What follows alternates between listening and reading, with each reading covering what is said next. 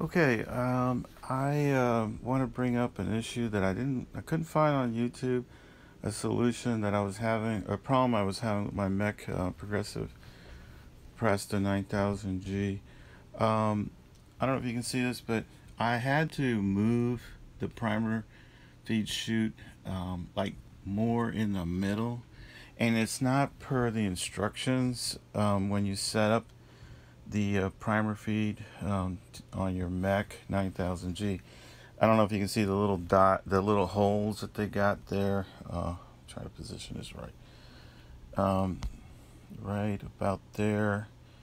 They're supposed to be, I forget the distance. All I know is that when I set it up per instructions, um, the problem that would happen is that chute would start getting too close to right about here. It would be like right close to the edge of this.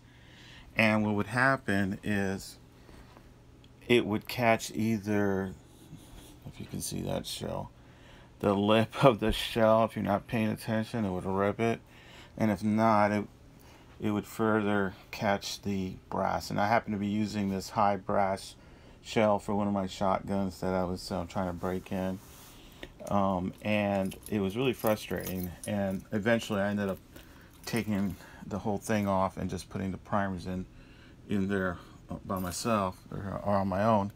The thing is that I did get a hold of MEC and explain the situation. So they sent me a whole assembly. This one minus the tray, and unfortunately, I still had the same problem. So the only way I could get this to work correctly, where it's not catching the holes, either in the depriming side or the stage 2 side, was to position it so that it's more in the middle. Of course, then the bar that actually presses on this thing, it would never catch because it's too far away. It's not flush with this thing. So what I did is came up with a solution, since I couldn't think of or couldn't see anybody posting this. I got the tongue depressor and I cut it in half, and then I went out and bought some Velcro like tape, I guess, or fastener, and I put them on this here, and I put the other part on the tongue depressor, and that what it did, it gave me like an extra edge on the side of that actuator bar, I think is what it's called.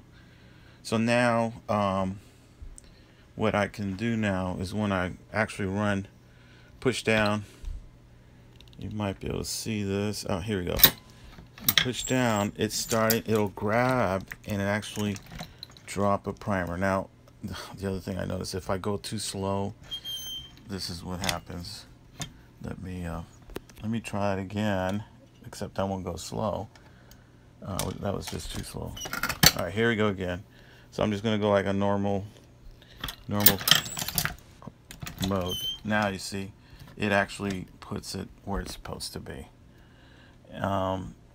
So if anybody has another solution, please mention it in the comments, because I was like frustrated. Everything else works fine. Once I tweaked this machine, it started doing what it was supposed to do as far as resulting hulls or shells.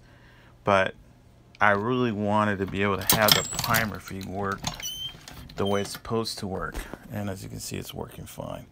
So yeah, please post it in the comments, and this is my solution. Hopefully it helps somebody out there with a similar problem. Thank you. Bye.